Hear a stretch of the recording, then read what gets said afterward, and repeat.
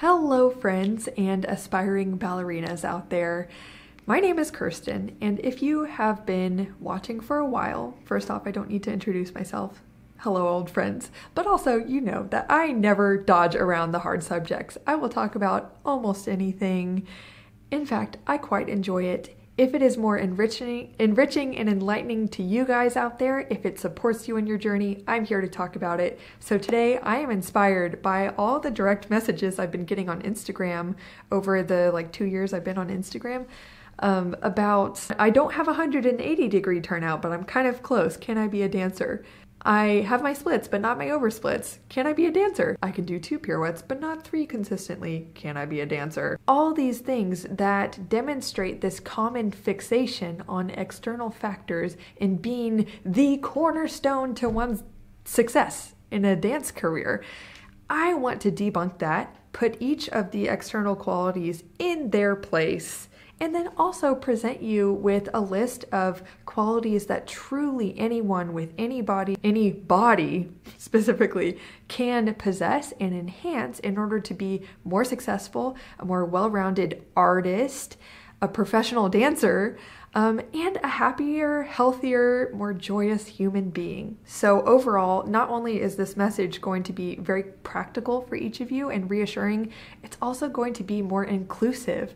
I'm not here to contribute to, getting everyone's hopes up unnecessarily, but I also think that common messages out there in media make a professional career in dance seem very exclusive, and it prevents people from even trying. So I'm all about a balance. You will hopefully know in your heart what is right for you, and everyone, if it's on your heart to pursue a career in professional dance, do it, see it through, make it as far as you will, and know that you can always move on to something else or redefine your relationship with dance.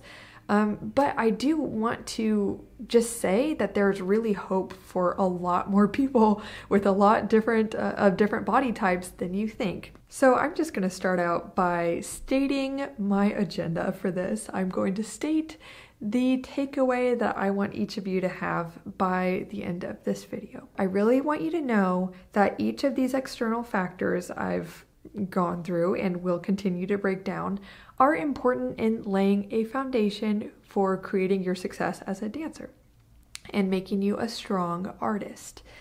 They are not, however, the key factor in getting a position.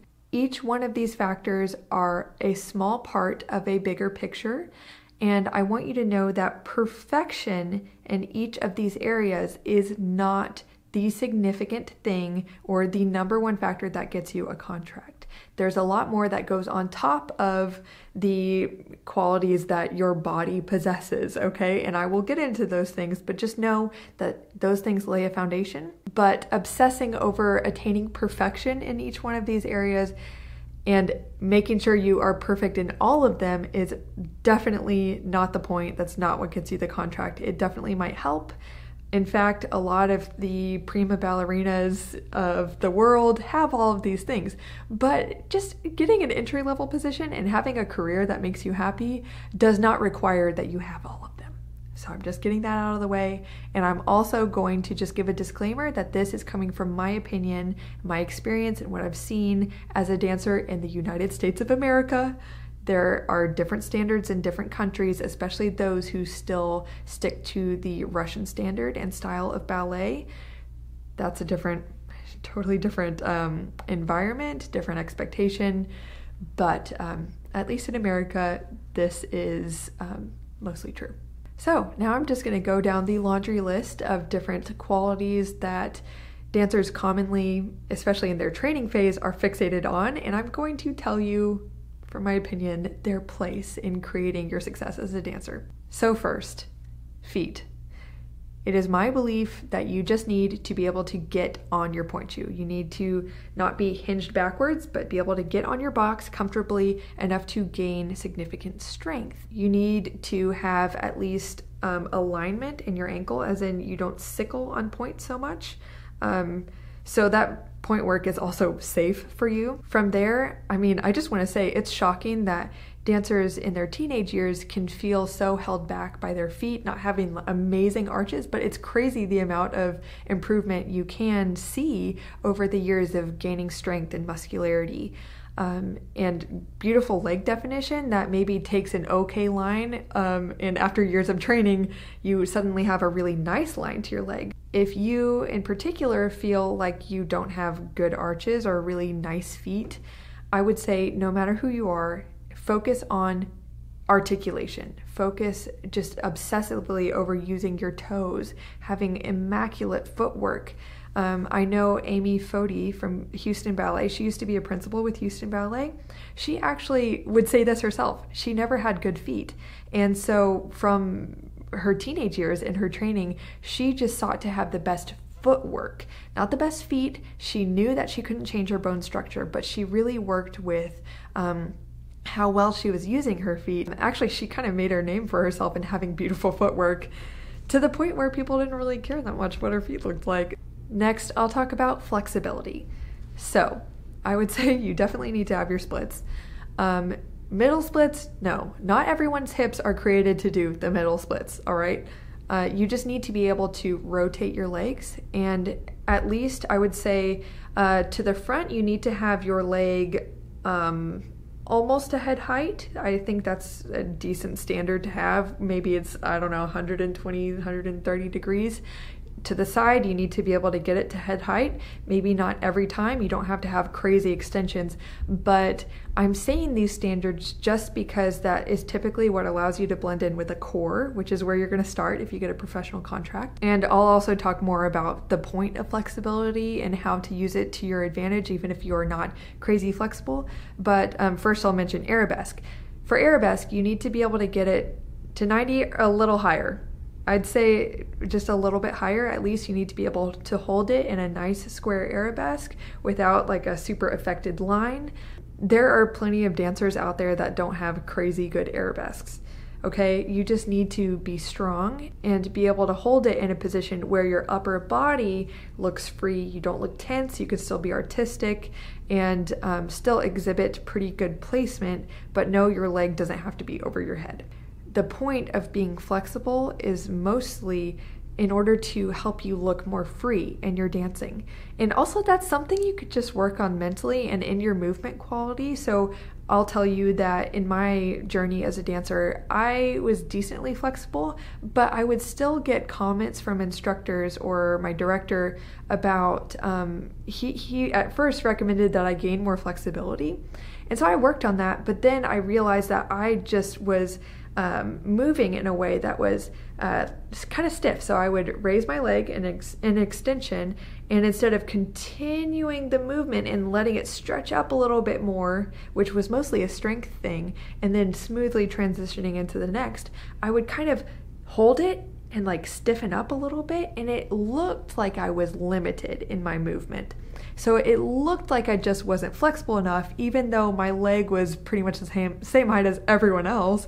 And so I just started to work through that movement quality and work to where I could have that smoothness to my arabesque and look as if it could keep going higher if I had more time, rather than just getting there and holding it, making sure I held it. So yeah, I just worked through my stiffness and I stopped getting those comments. So I'd say that's really the point of flexibility, and that's the point of truly all of these points I'll go through. You need to have a foundation of technique and strength and capability in order to be free as an artist. If your body holds you back from looking and feeling free and expressive, then you need work in these foundational areas. But these are not the things that the audience is necessarily going to care so much about. In fact, you can have the total package and be the most boring non-artist ever, in which case you will not hold down a contract very long and it's just boring to watch. So you need to have heart and soul behind your dancing, and I'll get more to that later, but just wanted to mention the point of the foundation here and what you're really going for. Now I'll talk about thinness and overall physique. This one's challenging to talk about. Yes, there is a standard of fitness in the ballet industry. I wish it weren't so. Yes, there are issues with the culture. I also wish it weren't so. I definitely plan on talking about this more in the future. But as far as the standard, it's really hard to say because everyone's body is different. Every company is different. No, you don't necessarily have to be rail thin. You do need to be really fit and toned for your body. So you need to be able to see muscle definition for sure. At this day and age, that's what's really a popular aesthetic, at least in American dance. You need to have enough leanness to be able to see your muscles and to create long, beautiful lines. You need to look well. You need to look strong. You need to be strong. Honestly, it's obvious when dancers don't eat. You look weak. It's concerning. You don't need to have bones popping out of everywhere. In fact, please don't go for that. Now, please, by me saying this, please don't look at Point Magazine or, a lot of publications or Instagram out there. Oh my gosh. And look at the thinnest dancers or the most famous dancers and feel like you have to look like them. No, you definitely don't. But again, this is hard to talk about because it's individual for each body. I want to be clear, and I'm not saying don't have any fat on your body. Please have fat on your body. Everyone should. It is healthy. It is crucial for survival as a human being. You just need to be fit and healthy for you. It's kind of clear when someone is not at their optimum level. You don't have to be the thinnest possible for you, but you need to find the intersection of muscle tone, low body fat percentage, not being so bony, but like seeing your natural shape, and clearly having a strength and a vitality to you. It's clear when a dancer does not eat enough. It is clear. I am not promoting that. You should be able to live in a way where you are not hungry all the time. You are not restricted. You have clear cognitive ability. Your hormones are functioning. In fact, I am a super huge advocate for getting your blood tested, looking at your hormone levels. You should be able to function. That is absolutely top priority. If you feel like you are starving yourself, you are fixated on what you eat all the time, you're always worried about not being thin enough, that is not where you should be mentally. It happens to the best of us, but you need to be at the intersection of your best fitness, in good health, all the hormones and everything, body processes are functioning, and just being fit, healthy, strong, having muscular tone. That is what's important. And I also want to say that if you are at a studio or a company where the authorities do not support your healthy weight, and if you feel like you are being asked to take unhealthy measures to attain a thinner body, please get out of there. It is not going to get better. That is a red flag. I have zero tolerance in my mind and in my life for people who make young dancers or someone of any age feel bad about their body. If someone is shaming you for it and not presenting maybe a kind, constructive, helpful, objective way and helping you to get more healthy, and I do mean legitimately healthy, a lot of teachers or just directors say healthy, you need to be healthier. They don't mean healthy, they mean skinnier. If someone is pushing you towards unhealthy measures for a thin body, get the heck out of there. It is not worth it. It is them, it is not you. Just remember that. It's them, it's not you. Whew, okay, that got a little heated. I'll talk about turnout now.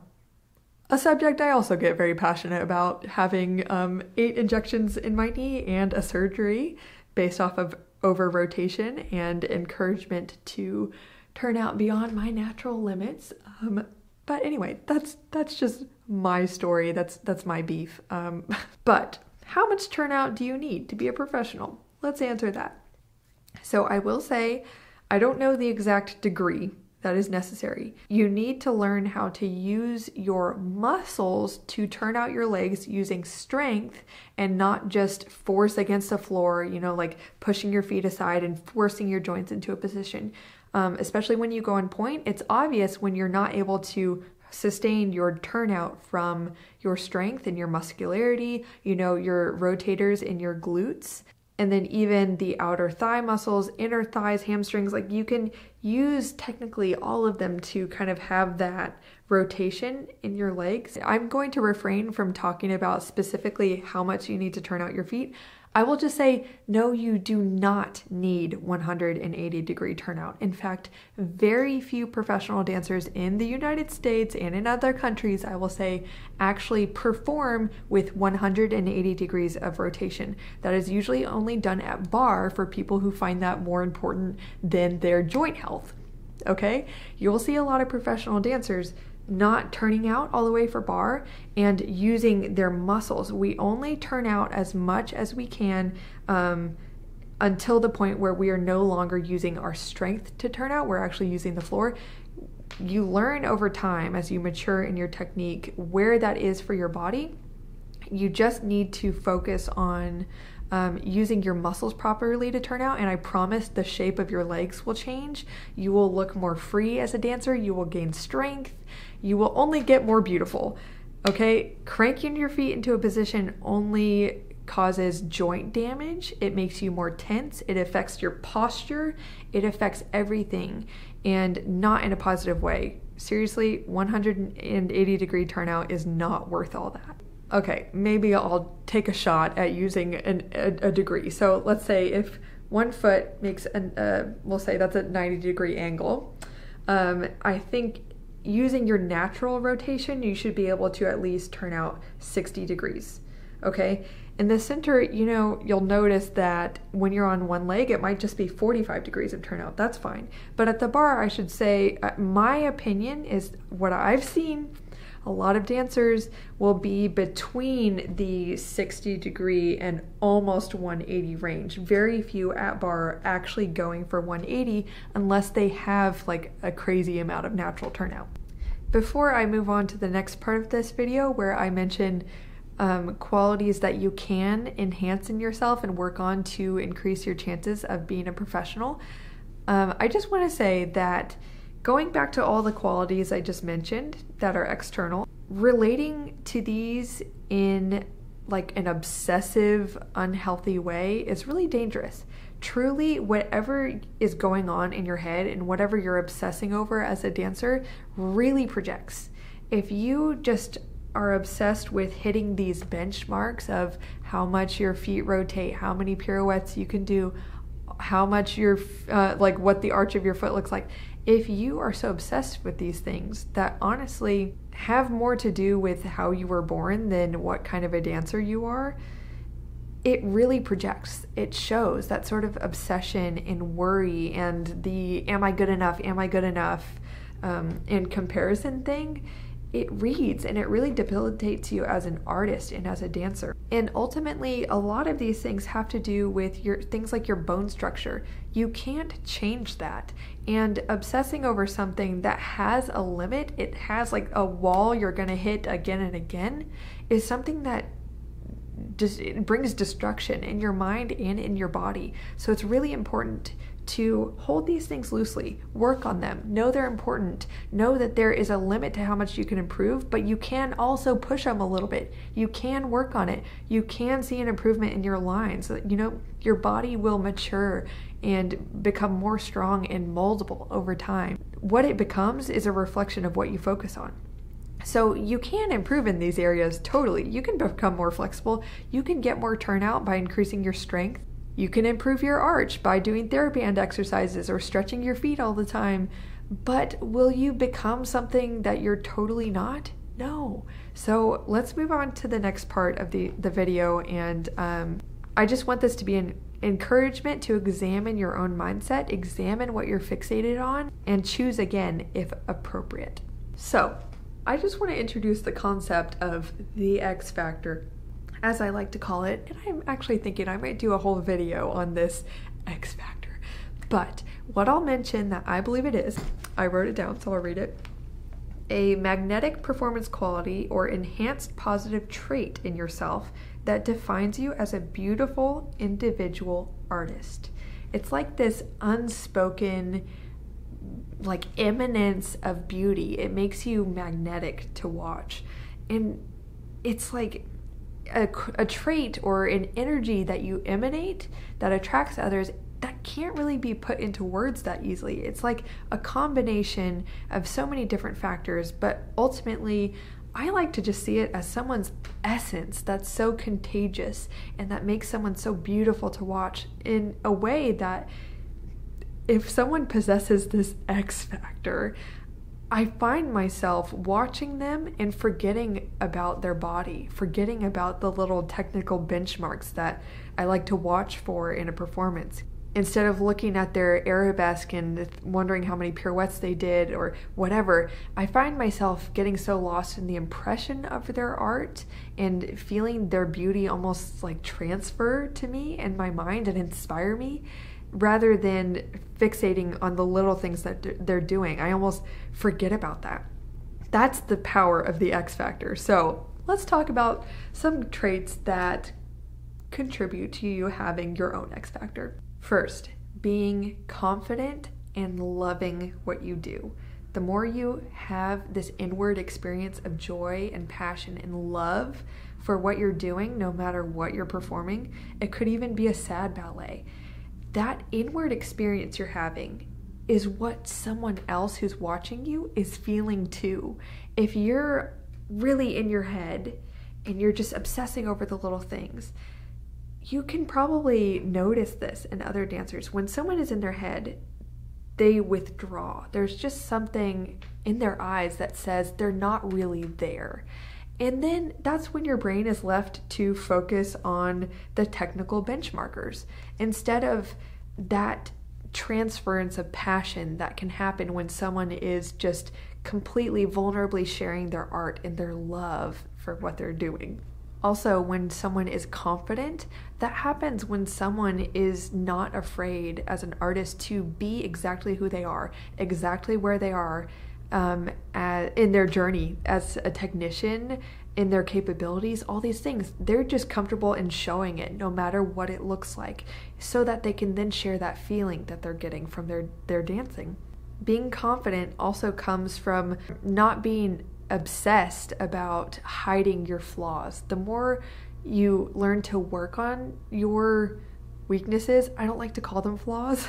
If something could be better, work on it. Don't obsess over it and identify with it like it's this part of you that you hate so much and you have to hide it.